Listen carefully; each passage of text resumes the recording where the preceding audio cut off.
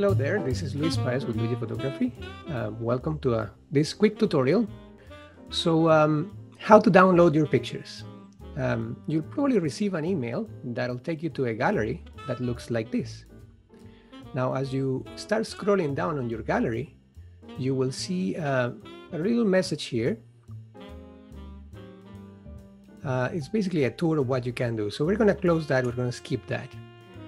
We scroll down a little bit here and we start seeing our pictures. As you hover over the pictures, you will see a little menu that shows up here.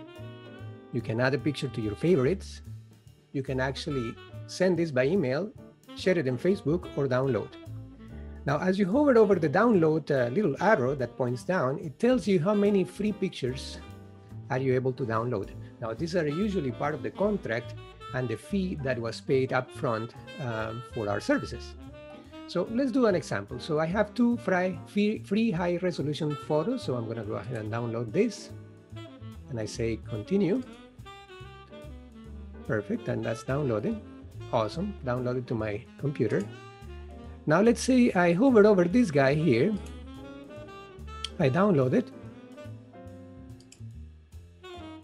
Awesome. And downloaded to my computer. Now I have this contract, let's pretend that this contract, we only had two free high resolution pictures.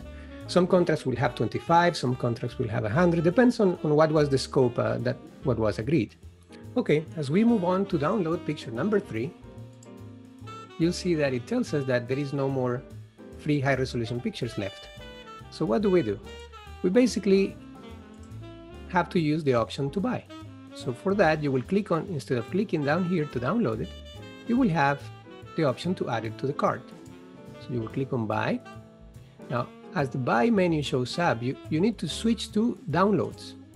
So there you will click, and the cost is $1 per picture. In this case, you will go buy one photo, high resolution.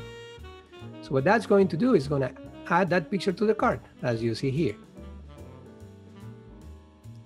Excellent. So we go back to the gallery and we keep on adding. Let's say that we really like this picture as well. We're going to buy it. You see downloads, buy one high resolution picture. Now it's time to check out.